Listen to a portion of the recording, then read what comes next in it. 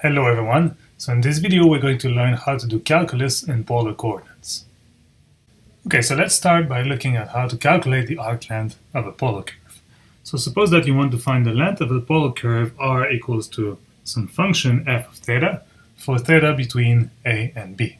So first let's see what that looks like. So we have a polar curve r equals f theta, which is something like that, whatever it is. And we want to calculate the length of that curve, but between theta equals a and theta equals to b. So what is this region of the curve? So remember that theta equals to a corresponds to a line that goes through the origin. So some sort of ray that goes through the origin. So we have one value of theta, say theta equals to a, and another one, something like that, which is theta equals to b. So what we want to calculate is the arc length of the curve between these two values of theta. Alright, so how can we do that? Well, the idea is, just as we did before when we calculated the slope of tangent lines, is to consider the curve as being a parametric curve in Cartesian coordinates. So remember that x is equal to r cos theta and y is equal to r sine theta. So if you think of r now as a function of theta, this defines a parametric curve where you think of theta as your parameter. So with this in mind, we can calculate the length just using what we calculated when we looked at parametric curves. So this is the integral between a and b, the different values of the parameter theta, of the square root of dx d theta square plus dy d theta square with respect to theta. But it turns out that we can actually go a little further because things simplify nicely when we use this, these values of x and y. So let's see how that goes. So let's calculate dx d theta and dy d theta. So dx d theta will be given by the product rule applied to r cos theta. So I get dr d theta cos theta minus r sine theta. And for dy d theta, I'll get dr d theta sine theta plus r cos theta. So now I can calculate what I have inside the square root here.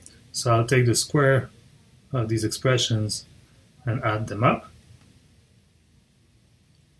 What do I get? So I get something quite complicated. So let me expand the squares directly. So for the square of the first term, I'll get dr d theta square times cosine square of theta. Then I get the cross term, which is minus 2r dr d theta sine theta cos theta.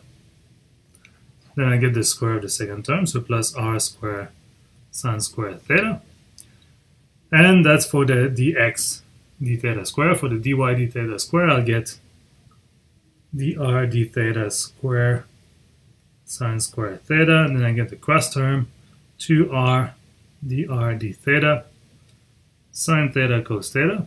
And finally, the last term, which is r square cos square theta. All right, but now things simplify nicely. This term cancels with this one. And you see that the first term, this one, and this one are just dr d theta square times sine square of theta plus cos square of theta. So that becomes just dr d theta square. And then the two other terms also combine because I have r squared times sine square theta plus cos square theta, so I just get r squared. So putting all of that together, we get a nice expression for the arc length of a polar curve.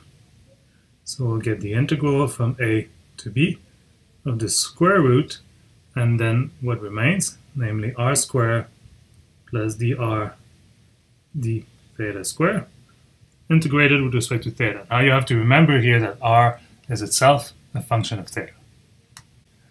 Alright, so let's apply that in an example. So let's find the length of the cardioid r is equal to 1 plus sine of theta.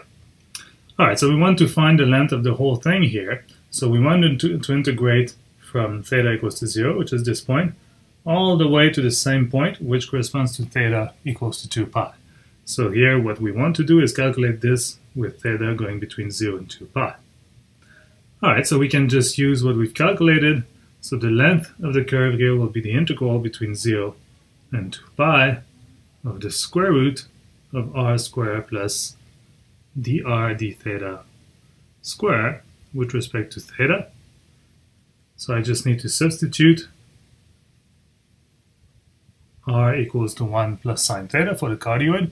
So r squared becomes 1 plus sine theta squared, and dr d theta in this case is cosine of theta, so I get plus cos square of theta d theta. Can simplify things a little bit, so I can expand the square here. I'll get 1 plus 2 sine theta plus sine square of theta. I still have my cosine square of theta. Now you see that the two last terms inside the square root combine to give 1.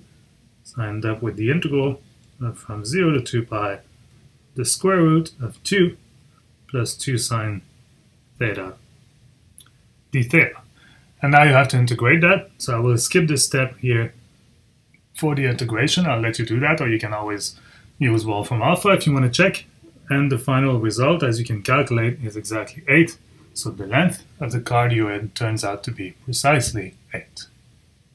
Alright, so as a second application, I'd like to study how to calculate the area under a polar curve. So what do we mean by under? So what I mean is the following. I want to find the area of the region which is bounded by a polar curve, and the two lines theta equals to a and theta equals to b. So in the picture, if I have my polar curve here, r equals to f theta, then I have the two rays theta equals to a and theta equals to b. And I want to calculate the area of the region which is enclosed by these curves. Alright, so how do I do that? Well, the idea is to slice the problem, as always. So what I'll do is first look at the typical slice, and then sum over slices.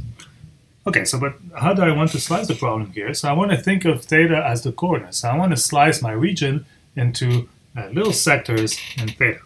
So I want to define a typical slice as being something like this for a very small angle theta.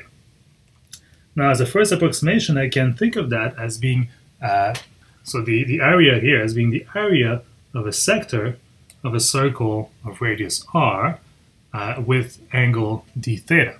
Right? This is d theta here. So in other words, the area of my typical slice will be the area of the sector radius r. Remember that r is a function of theta, so as I move around this will change, of a little sector of angle d theta with radius r.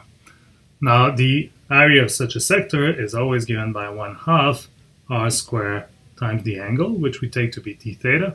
That's a general formula, right? The area of the sector of a circle is always 1/2 times r squared times the angle of the sector. And that gives me the area of a typical slice. Now, of course, I need to remember here that r is a function of theta. So I could rewrite that as being 1/2 f of theta squared d theta.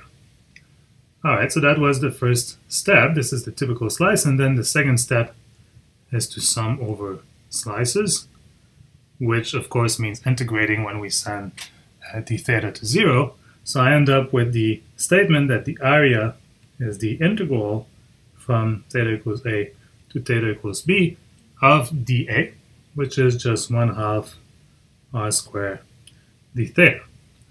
And that's the general formula for calculating the area of a region enclosed by a polar curve and two lines theta equals to a and theta equals to b. Alright, so we can apply this in the example of the cardioid. Suppose that you want to calculate the area of the cardioid. So this is the area of the whole region here. So what is this? Well, this is the area that is enclosed or bounded by the cardioid curve, r equals 1 plus sine theta, and theta going all the way from 0 to 2 pi, which correspond to tracing the whole curve. Alright, so I can use the formula I've just derived. So the area here will be equal to 1/2 the integral from 0 to 2 pi of r squared d theta, but of course I think of r as a function of theta. So I get 1/2 integral from 0 to 2 pi of 1 plus sine theta squared d theta. And again, I'll skip the steps here of integration. It's relatively straightforward, or you can ask Wolfram Alpha to do it. And the answer in this case should be 3 pi over 2. So this is the area of the cardioid. Alright, so that's it for today.